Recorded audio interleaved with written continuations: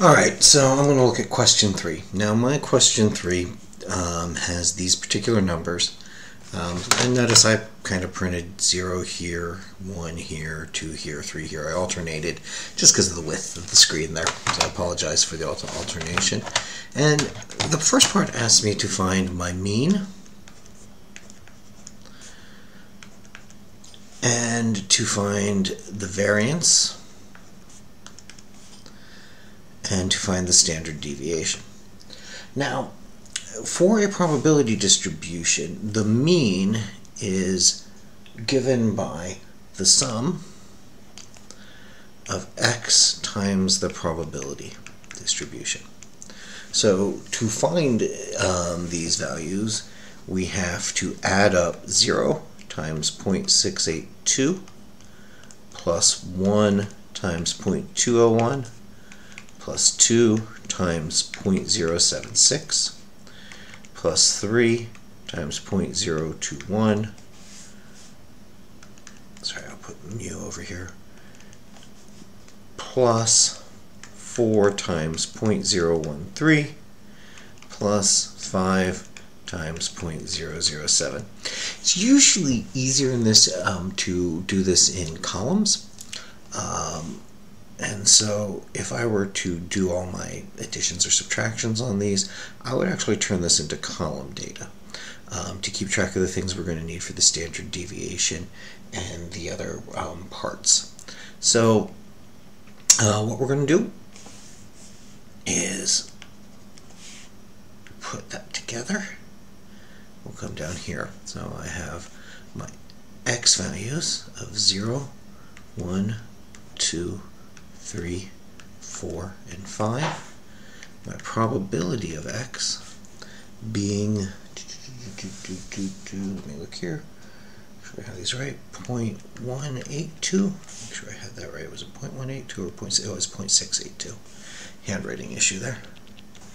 There we go, 0.682. 0.201, 0.076, 0.021, 0.013, and 0.007. So we'll do x times p of x. We'll multiply these together. So that's 0. That's 0.201. Oops.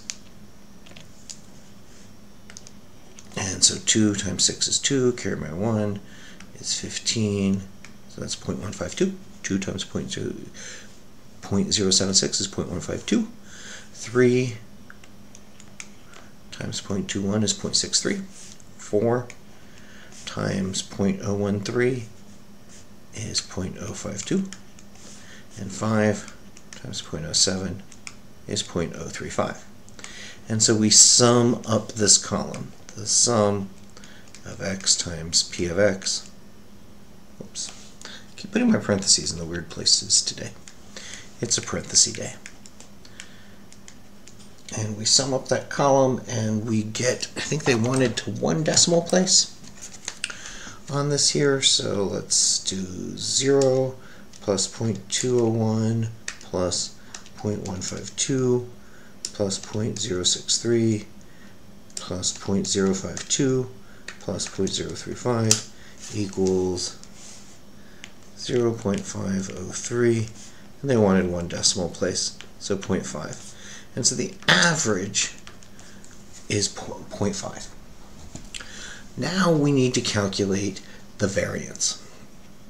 And so the variance can be found, if we look back in your definitions in your book of finding the variance of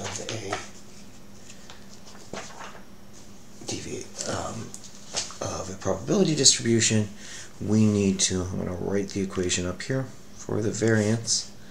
It's the sum of the x value minus the average squared times the probability of x. So we need to create another column to find that variance. And then what we'll do here is we'll take the square root of the variance for sigma. So the first thing we need to find is x minus mu. And so I need to take this value of x and subtract mu from it. So x, 0 minus 0.5 is negative 0.5. 1 minus 0.5 is 0.5. 2 minus 0.5 is 1.5. 3 minus 0.5 is 2.5. Alright, taking my x value and I'm subtracting the mu that I found. 4 is 3.5 and 5 is 4.5. And then the next thing I want to do is I want to square this. And so a negative squared is positive, and I get 0.25. 0.25, and grab my calculator here. 2.25.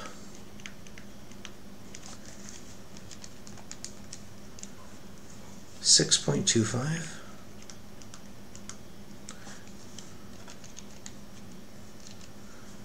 12.25.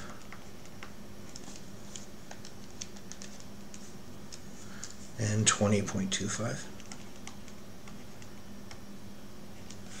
And now I need to take this column, the x minus mu squared, and I need to multiply it by the probability of x. And so we're building our probability columns here.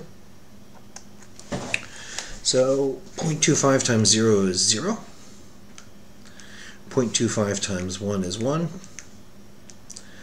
2 times 2.25 is 4.5. 3 times 6.25 is 18.75. Again, I'm using my calculator to fill in these values. Oh, I am multiplying by x. Bad Jeff. Bad Jeff. I want the probability of x. So I want 0.25 times 0.682. I typed in the wrong column. I was so excited to get the easy numbers. Okay, this is 0.171. Now I'm going to take this 0.25 times 0.201, and I get 0.050. Now I'm going to take the 2.25 and multiply it by the 0.076. And I get 0.171.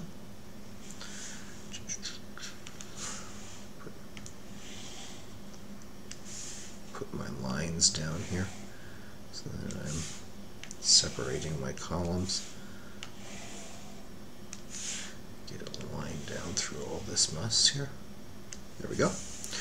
And then I'm going to take 6.25 times 0.021.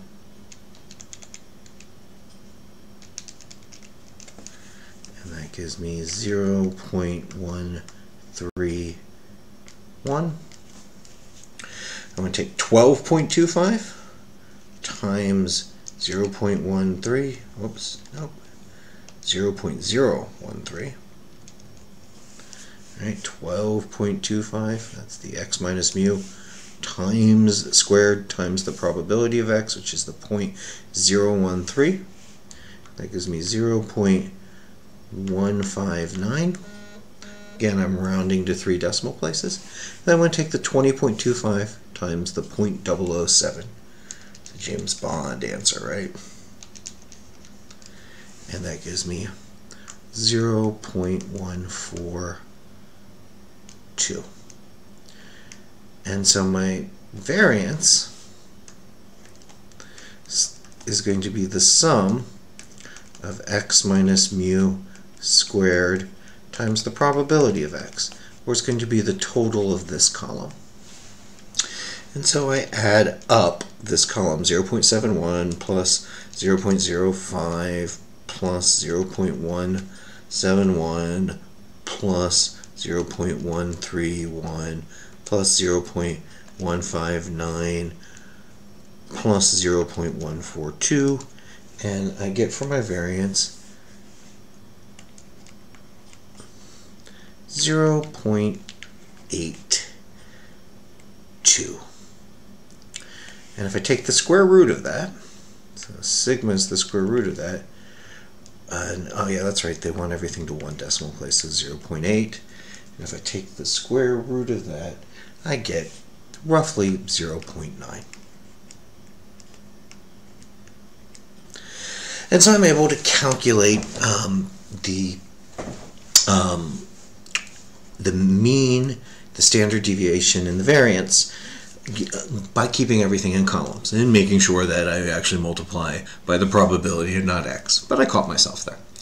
And so what this says, if we try to convert this to human speech, which is what they want to do, is on average a household has, well, it has 0.5 because that's the average, with a standard deviation, which we'll find out later, is saying plus or minus that 0.9 of the standard deviation that we have coming across. And so this answers question number 3 if you're using the TI-30s.